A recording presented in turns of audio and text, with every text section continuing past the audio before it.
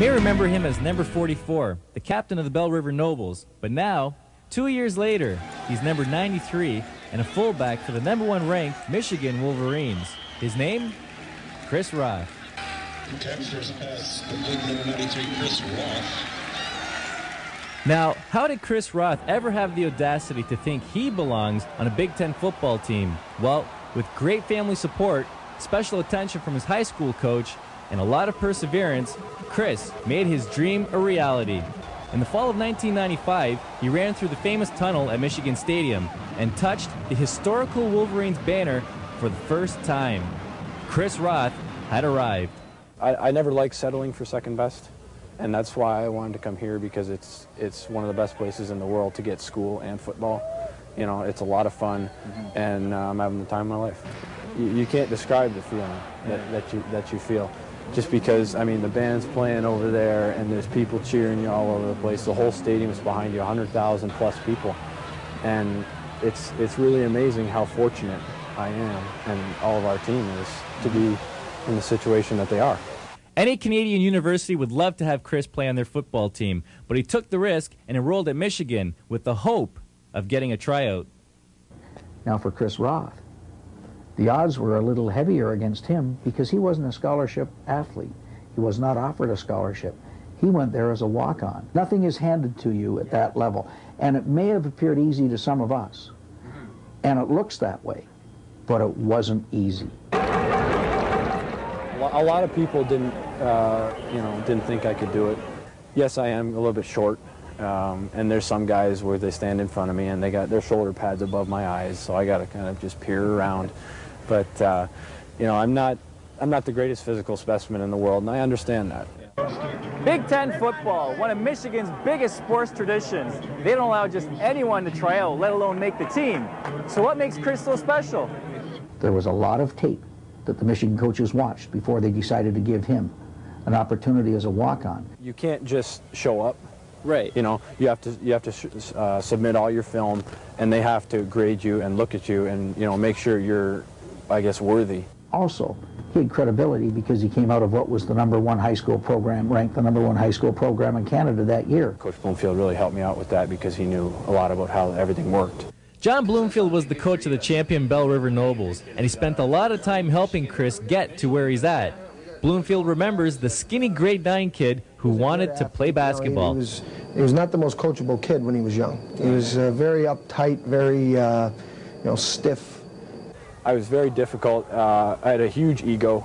Most people with, you know, an arrogant young runt grade 9 kid on their team would throw him right off the field. And I remember talking to him and his parents about it, that, you know, I worried that he never really seemed to be having fun, you know, that he was so consumed with being the best that he was, you know, very serious. And you know, he's a very, he leads a very sort of clandestine lifestyle. He doesn't drink.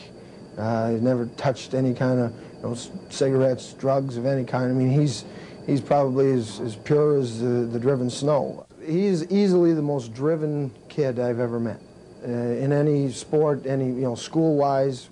Roth was an all-star football player, but it's his academic success that was key in getting Chris the opportunity to come to Michigan. Chris Roth had great grades. Chris Roth had a great attitude.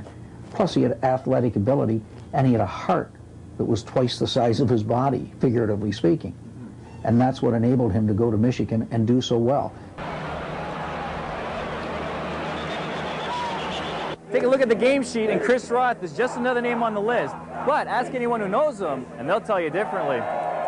Chris has always been the kind of a child who knows where he wants to go with his life. He knows exactly what he wants to do and where he wants to go, and he'll achieve his goals. He's got all 90s. He's doing straight A's, even after 4 or 5 hours of football every night.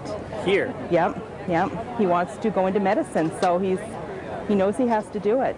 The #1 factor behind his success was his total ability to focus on what he wanted to do and what he wanted to be. And he made it happen. He made it happen academically, he made it happen with his attitude, and he made it happen by taking his ability and working real hard in the weight room so that he would be in shape to compete with the number of kids that are coming in. Chris was in town recently, and on this day he had an injured shoulder, but still demonstrated the demands of his workout. He's not your average college student. He doesn't eat junk food and commits himself to a study schedule rather than a party schedule. I don't have a TV in my room because most people do, and most people find it a little bit weird because as a college student, you know, a lot of people think you should relax, you know, hang out a little bit, watch TV, movies, whatever. It's really hard for me to do that because I've got the courses I have to take if I hope to get into the med school are pretty tough. So I made sure we didn't have a TV in our room so I wouldn't be tempted. Right now, I think I've got about 600 pounds on there right now. At Michigan, Chris learned how to put a pencil at the base of this machine so that he doesn't bounce the weight, reducing the odds of injury and maxing out his workout. Pencil. Michigan coaches and trainers agree that Chris should have his own leg press machine because the players don't want to lift the same amount he does.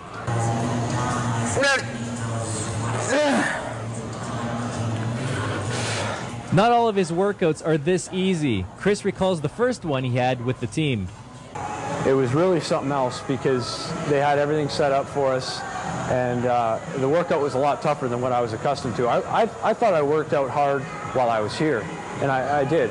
But compared to what they put us through the first day there, it was basically to weed out the guys who they didn't think could handle it. And I remember I got sick at the end of that practice, at the end of that workout. But you know, it basically, because I did that, it basically told me that, yeah, I'm ready for this. So where does he get the work ethic from you or from Mom? Well, that's a difficult question to answer because, okay, we'll say from neither. We'll let him answer that question. I'm very, very lucky to have the parents I have. Unfortunately, I don't tell them that enough. Me being still a little bit macho and that kind of stuff, you know, I have to be a man. But you know, I love them to death, and for them to have done everything that they've done for me, to support me in all this, keeping my head on straight, you know, is they've been saints to me, and they've played as big a part in me being here as anybody else.